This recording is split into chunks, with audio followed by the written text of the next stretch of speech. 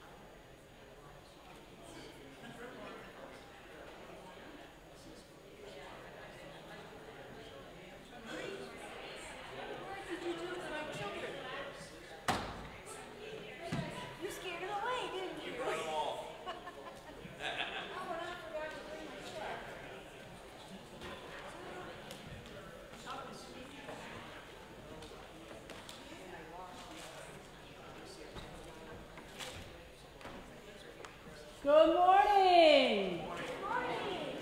I got a little lost talking to people. Imagine that. Me ever doing that.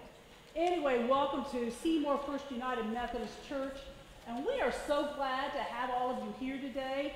And those who are online, we're glad to have you, because I know for several of you, this is the best way for you to worship with us, and I appreciate having you. Got a couple announcements. First of all, if you're a visitor, please fill out the card in front of the pew in front of you, so we have your name, address, information, or if you want to call from me, you can note that on there. If you have something we need to pray about. Also, and there's also prayer cards in the pew. If you have something we need to pray about, fill out the card, either one of these cards, and put them in the plate when it goes by. Also, trunk or treat. Trunk or treat. Is anybody coming to trunk or treat? Oh, we need lots of people, guys. We need people coming and bring lots of candy. Even Beth, who's in China, doing speaking engagements in China, sent money for us to have candy. So please come. We want to have lots of vehicles set up. We want to have everything all ready and just have a really good time getting to see the kids, getting to see new kids, get to know them, know their parents.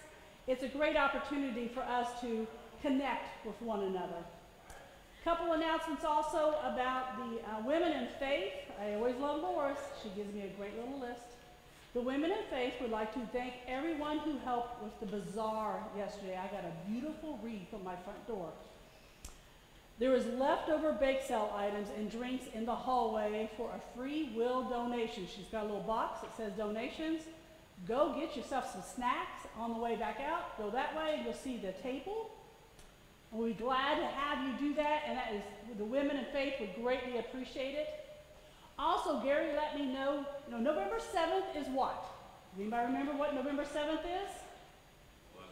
Blood drive. Good job, Gabby. November 7th is a blood drive. And Gary went to double check it, and we have about 20 spots still left. Let's fill it up so that when that blood truck gets here, it's worthwhile the trip to get all the blood from us. So please, let's fill that up. Tell your neighbors, tell your friends, tell your kids. If your grandkids are old enough, tell them. I forgot something. I'm so sorry, Diane. She even told me and then I didn't do it. Trick or treat starts at 4, ends at 5:30. That's tonight, 4 to 5:30. We need cars, we need candy, and we really need helpers for games. That's one of the things that we do different than a lot of the trunk or treats. We have games at the same time. So she needs helper for games. So if you don't want to pass out candy, but you want to participate and be able to help people connect, come and Diane will put you to work having fun with the games. She always has fun games. Where is our choir anyway? They disappeared. Anyway, we got a few people missing probably. Our new series continues today, the Let's Get Real. We're taking Jesus' teachings, for those who weren't here last week, we're taking Jesus' teachings and apply them to our everyday lives, and it'll go all the way up to November 24th, which then Advent is after that. We need to remember that Jesus didn't teach a list of rules. Jesus taught a new way of living. So we'll be talking about that as we go through things. At this time, I think I've got through everything. That's great. At this time, is that time for us to quiet our minds? Anything that's on your mind right now that's just kind of ruminating in there, just kind of put it in a box, put it on a shelf, and take a deep breath.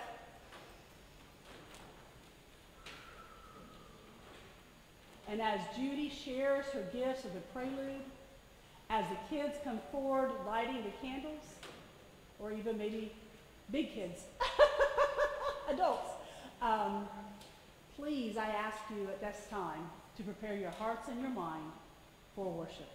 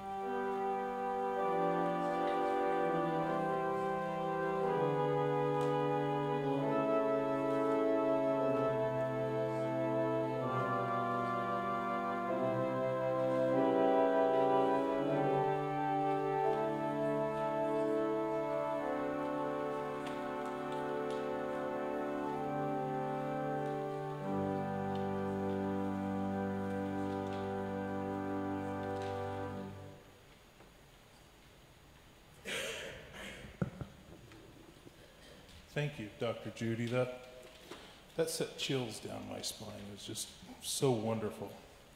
And now, this morning, it is time for our gathering prayer. Merciful God, we have not been humble. We have discouraged others from seeking you, or worse, we overlook them entirely. Forgive us, O God, and teach us to boast only to you. Help us to perceive when others seek after you. Give us the light and sight of your wisdom and ways. For merciful God, you always hear us when we cry out. You stay close when we are in distress. It is in you whom we seek refuge, and you deliver us from evil. Let praise flow from our mouths to your ears, for we can hear and we see that you are indeed good. All glory, praise, and honor are due to you, O God, our Redeemer and our strength. Amen.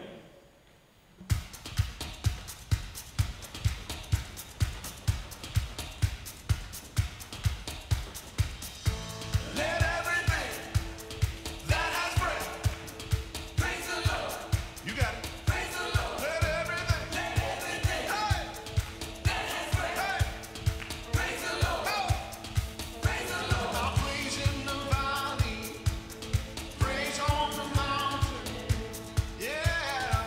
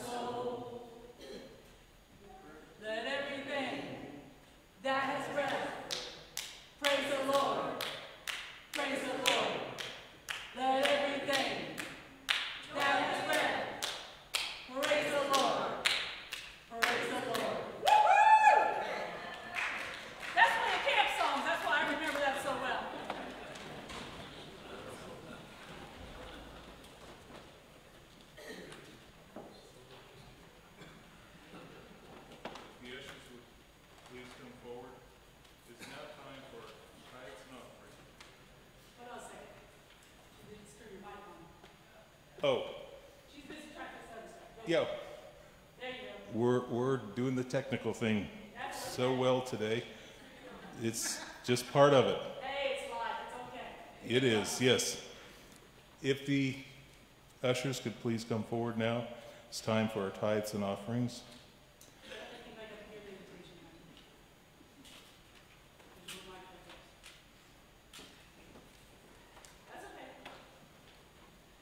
Now, okay.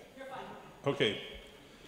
The Lord is indeed good, for God has blessed us richly. Let us offer back a portion in gratitude and love. Will the ushers please come forward to receive the tithes and offering?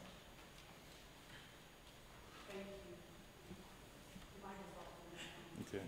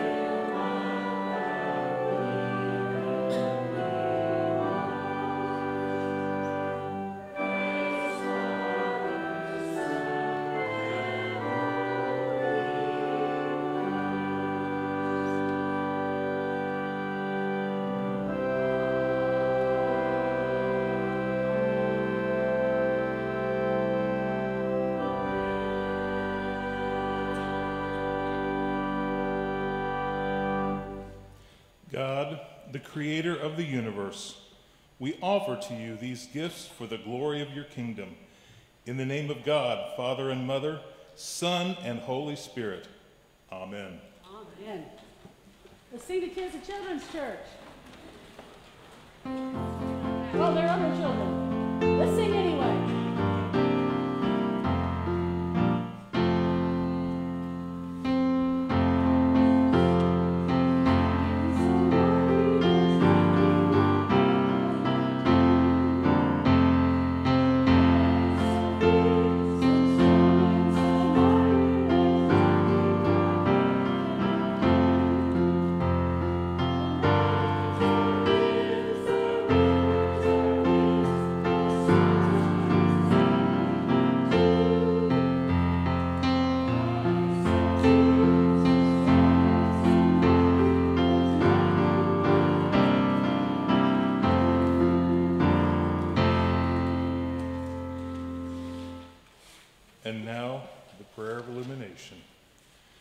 Dear God, let us not only hear of you, but see you with our own eyes through your word. May we perceive what you perceive. We, your servants, are listening. Amen. And now for our morning scripture from Psalms 34, verses 1 through 8. I will bless the Lord at all times. His praise shall continually be in my mouth. My soul makes its boast in the Lord. Let the humble hear and be glad. O magnify the Lord with me, and let us exalt his name together. I sought the Lord, and he answered me and delivered me from all my fears. Look to him and be radiant, so your faces never be ashamed. This poor soul cried and was heard by the Lord and saved from every trouble. The angel of the Lord encamps around those who fear him and delivers them. O taste and see that the Lord is good. Happy are those who take refuge in him. And then our morning reading this morning continues in the Gospel of Mark. Sorry, I need water. I obviously didn't fully prepare. It's in the Gospel of Mark. We're continuing on where we were last week. Gospel of Mark, chapter 10. I believe it's 46 through 52, and I always like to double check that I'm telling you right. 46 through 52. It is 46 through 52. At least that's what I've been praying over. Okay. They came to Jericho. As he and his disciples and a large crowd, he is Jesus, by the way, as he and his disciples and a large crowd were leaving Jericho, Bartimaeus, son of Timaeus, a blind beggar, was sitting by the roadside. When he heard that it was Jesus of Nazareth, he began to shout out and say, Jesus, son of David, have mercy on me. Many sternly ordered him to be quiet, but he cried out even more loudly, Son of David, have mercy on me. Jesus stood still and said, Call him here. And they called the blind man, saying to him, Take heart, get up. He's calling you. So throwing off his cloak, he sprang up and came to Jesus. Then Jesus said to him, What do you want me to do for you? The blind man said to him, My teacher, let me see again. Jesus said to him, Go, your faith has made you well. Immediately he regained his sight and followed him on the way. The word of God for the people of God. Thanks be to God. Is anyone here a fan of the show Young Sheldon? Raise your hand if you've watched it. If you've watched it, that's close enough, okay? You know, it's a spin-off of Big Bang Theory, right? And it's about Sheldon's younger years, more or less. That's why it's called Young Sheldon, I guess. If you've never seen it before, let me give you a quick intro to the show so you'll understand why I'm talking about Young Sheldon in the middle of a worship service. It's based on fictional characters. Sheldon is a younger version of the Sheldon that's in the Big Bang Theory, who is a Caltech scientist, okay? He's a brilliant child from birth. You know, he remembered things whenever he was a baby. Started high school at 9 years old, and man, did he excel in math and science. Shortly after, he went to college, and then he went to graduate school shortly after, still all the way under 18. Let's just say he was really smart. Well, he was really smart in some ways. He had a twin sister, Missy. Now, she had somewhat normal intelligence. She struggled a little bit with some things like math and science, the things he excelled in. But Missy excels in other things. Socially, man, she was the person everybody liked. She got invited to parties. She enjoyed life. But she also would observe, and she could understand human emotions. She spent a lot of time teaching Sheldon those kind of things. Now, in one episode, Sheldon and Missy have been asked to go for some testing on the twins. And they really wanted to have the two of them go through this testing, so they went. And the testing included showing pictures to them, and they expressed what they saw. Well, some of the pictures, Sheldon would just give a quick answer and dismiss it and move on, because it obviously didn't involve his gifts of math or science. So it just didn't interest him to look any deeper. But those same pictures, Missy gave very insightful answers for such a young girl. Where Sheldon was quick to answer and dismiss, she looked deeper and could perceive what was happening. They even started to take the picture away. She said, "I'm not done." They brought it back, and she explained more of what she saw in there, including the human emotion, the actions, what could be happening. Sheldon didn't possess the skill to perceive people's emotions or needs. You know, for example, one picture that they put in front of them was a family of chimpanzees, and they're sitting on the couch and stuff drinking coffee. Well, when it was Sheldon's turn, Sheldon just looked at it and said, "Well, you know, there's a bunch of chimpanzees sitting around, you know, not drinking coffee, drinking tea. Drinking tea. And chimpanzees don't do that." So he was done. He said, "You see anything else?" "No, that's pretty much it. They're sitting. They don't do that." Then Missy. When Missy was in another room and she answered, she said, "Oh, there's a tea party going on. Oh, and there's two people there that are gossiping. Oh, it must be saucy." Looking at them, "Oh, it's saucy." And she said, "And see the mommy chimpanzee? She's sending the little child out of the room, so it must be really, really saucy what they're talking about." And then, you know, like I said, they start to take it away. She says, "I'm not done." She's on the wall, there's a picture of an older chimpanzee. I bet that's their Meemaw. I bet she's either bowling or dead, one or the other. I mean, she could just keep looking deeper and deeper and deeper, where Sheldon was done within seconds. While Sheldon could only see what everybody else could see, Missy always could see deeper. And she could perceive things that others never took the time to bother to look at and perceive. She saw what others may not bother or even care to see. Which leads me to our scripture today. Jesus had compassion for everyone. I know that's not news to you, but especially those who were often overlooked. That's a common theme of his ministry. If you hear this story, we hear the miracle of the healing of this man's blindness. But what did Jesus' compassion also heal? Let's go back to that scripture to remember, okay? When he hears Jesus is going by, the blind man shouts out, "Jesus, Son of David, have mercy on me." And how did the crowd respond? Do you remember? I know I didn't tell you there was going to be a quiz, did I? Yelled at them to be quiet. Yeah, they're like, "Be quiet. Shut up over there." But we're having a conversation with Jesus here. It's a big crowd. They don't want him to be interrupting anything. They ordered him to be quiet, and they wanted him to go back into the background once again. I kind of think about, they're saying, we're walking and listening to Jesus, and we don't want to hear your bell aching anymore. Or possibly that's just Bartimaeus. He's the city beggar. Ignore him. He's always there at this corner.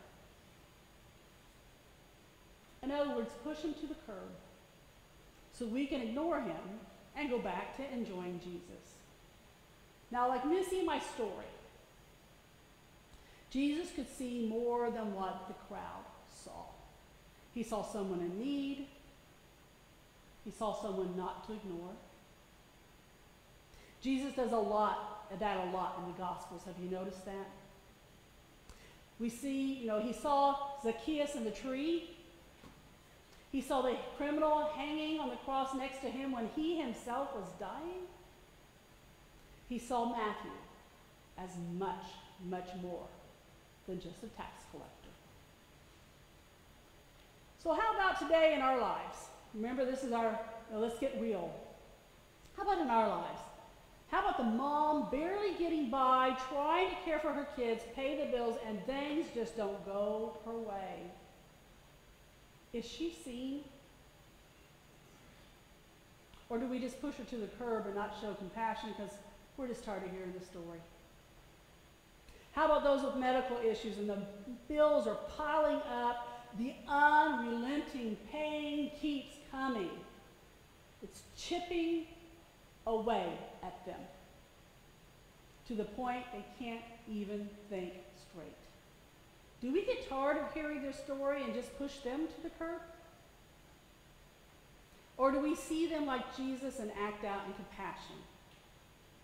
Like Bartimaeus, he wanted to see, but Jesus' compassion also allowed him to be seen. Sheldon would not have seen him, but Sheldon wouldn't have even tried to see more. Missy would have seen him because she saw others with compassion. Jesus sees everyone with compassion. And Jesus wants us to model that behavior. Jesus invites us to model that behavior so that people are not overlooked. Invites us to take the time to see beyond what is on the surface. He did 2 healings that day. He noticed the man used to be overlooked, but he also gave him that sight that day. We sometimes forget acknowledging someone, noticing someone is very healing in many times. But there's more, like the Ginzu knife commercial. There's more. You really should laugh at that when I say it. It really is weird that you don't. Okay. Anyway, but I want to go back to the scripture to note something, okay? Something really big. We often overlook it in the words. Actually, if you look on the front of our bulletin, something big is even omitted out of that picture, and that's because not because Margaret omitted it. It just wasn't in the picture that she picked up to put on the bulletin. So I want you to hear this, okay? When the man stood up and came to Jesus, did Jesus heal him right away? No. Thank you. It had to be clear to him he was blind, right? Because everybody else knew he was blind, but Jesus is Jesus, so he would know he was blind. He didn't assume that was the request. Instead, he gave him his autonomy to be able to answer what was his request. He asked the gentleman, "What do you want me to do for you?" We often forget to ask. We just often assume we know what the need is. But what's most important, what was Bartimaeus' response? "My teacher, let me see again. Let me see again." Again is a key word that gets glazed over. He could see at one time and wanted to see again. I believe that is the third part of the additional message Jesus was giving to the crowd surrounding him. He taught them to notice. He taught them to ask the man what he needed, but he also listened for what the man wanted, and he wanted to see again. And I believe that's the message we need to hear and learn today from Jesus' teaching to help us get real again. At one time, each of us have been on fire for Jesus. That's why many of us are here. At one time, we were on fire for Jesus. We could see those in the world hurting, those overlooked, those in need of some compassion. Each of us was on fire at one time because we could see like Jesus. And as a result, we were on fire to do Jesus' work, being compassionate, pouring out love and mercy upon others, not afraid to get our hands dirty or washing other people's feet. But you know, sometimes you get tired and you get overwhelmed. And you don't see quite as clearly anymore. or you don't take the time to dig deeper. We're all guilty of it at some time or another, including me. Maybe we don't see others as well as we used to. Maybe we don't see with compassion like Missy, or see people deeper and use compassion like Jesus.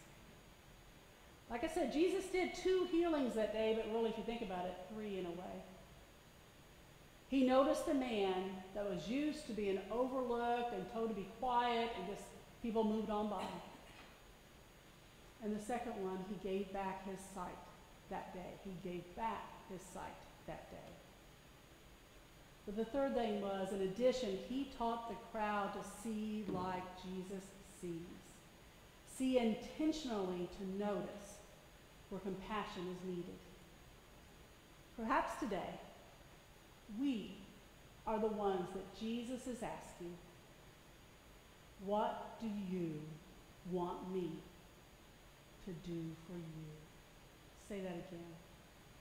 Perhaps we're the ones that Jesus is asking, what do you want me to do for you?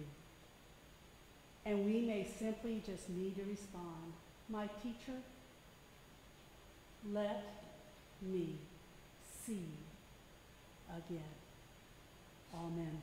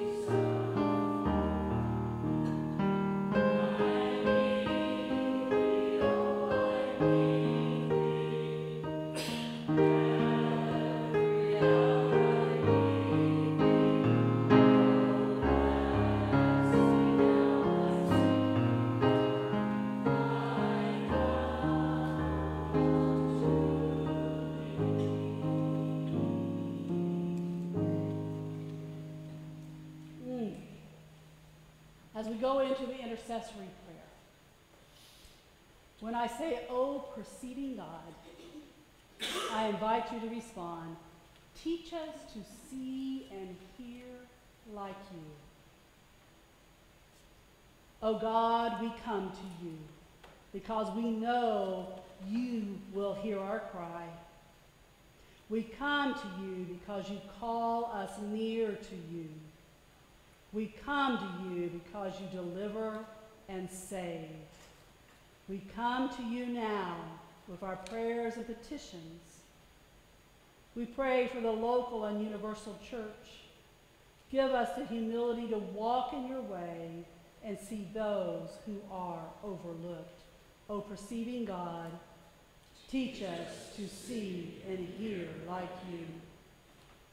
We pray for the leaders in our nation and the nations around the world. Give them the courage to walk in peace and the compassion for all, not just a few. O perceiving God, teach us to see and hear like you. We pray for those who are in need. Give us ears to hear their cries and be agents of your mercy. O perceiving God, teach us to see and hear like you. We pray for those who have pain. Heal and touch and deliver them, O God. Replace their pain with your peace. O perceiving God, teach us to see and hear like you. Remember those who have died. Help us give comfort to those who are left behind. Help us to sense their sorrows and respond. O perceiving God, teach us to see and hear like you. We lift our hidden prayers to you in silence at this time, for you hear even that which is unspoken.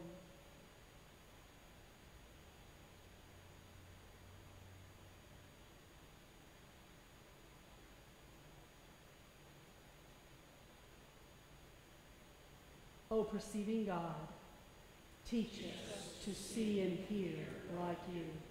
All glory and praise is yours now and forever.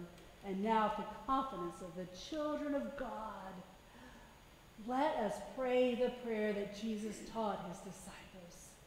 Our Father, who art in heaven, hallowed be thy name. Thy kingdom come, thy will be done, on earth as it is in heaven.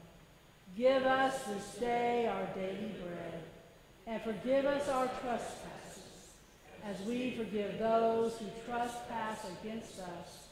And lead us not into temptation, but deliver us from evil. For thine is the kingdom, and the power, and the glory, forever and ever. Amen. Now, as our acolyte, Katie, thank you so much for being an acolyte today, since for some reason we have 0 kids today, which is odd. But as the acolyte comes and takes the light of Christ out into the world, let us join our voices in the closing hymn, as we also are to take the light of Christ out into the world.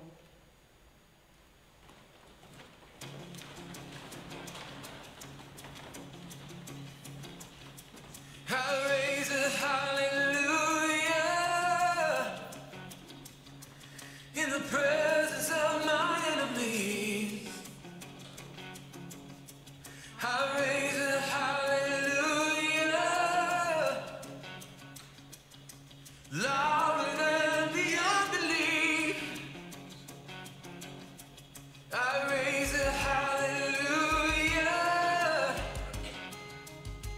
My weapon is a melody. I raise a hallelujah. Heaven comes.